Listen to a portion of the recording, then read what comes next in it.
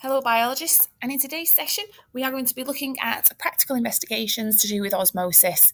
In the previous video we had a look at the theory of osmosis and some good terminology to do with how different solutions can impact on plant and animal cells, if you do want to have a recap of that and the terminology used. But for today I'm going to focus on one of the main experiments that you will get in your exam, which is to do with how osmosis impacts on plant material. Now what they normally use here is some kind of a vegetable, such as a carrot, parsnip or a potato. Now in the experiment I'm going to show you today, I've used a potato in this particular example. And what they would normally do is cut your vegetable, in this case potato, into several different pieces, and they would place these different pieces of potato into different concentrations of solutes. It's normally sucrose concentration that they use for this.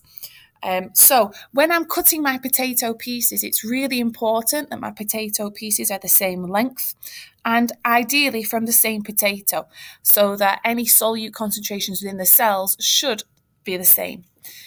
So here are some control variables that are taken from your mark scheme. So once I've got my potato pieces and they're cut to the same length, what I then need to do is prepare my solution. So in this particular example, I've just used pure water and I've used water with 40 grams of dissolved sugar in it.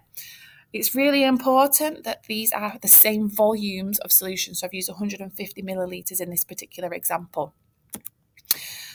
So before I put my potato cylinders into my solutions, it's really important that I have to weigh my potato cylinders before I put them into my solutions so that I can see the impact that these different solutions have on the mass. So mass is what I'm measuring, my dependent variable.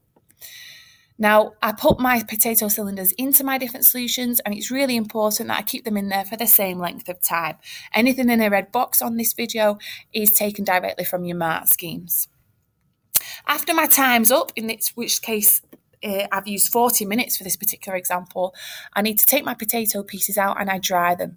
It is really, really important that I dry my potato pieces or any vegetable you've used in this experiment, because I have to remove the excess water, because water has mass, and that mass that the water has will impact upon my results, because that is what I'm measuring. My dependent variable here is mass. That is what I am measuring.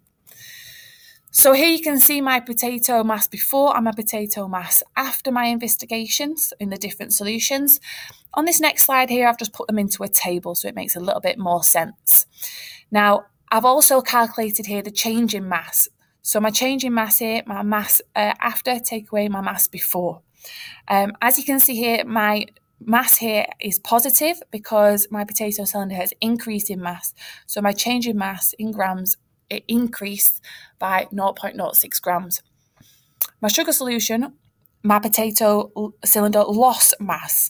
It went from 2.85 to 2.76. So it lost mass, so it's a negative number here. It's also important that I calculate a percentage change in mass using this formula here. So the way I interpret this is the change over the original times 100. So my change divided by my original, and then I times by 100 to get 2.190. So here are my percentage changes in mass. Really important to use percentage change in mass because it takes into consideration the starting masses.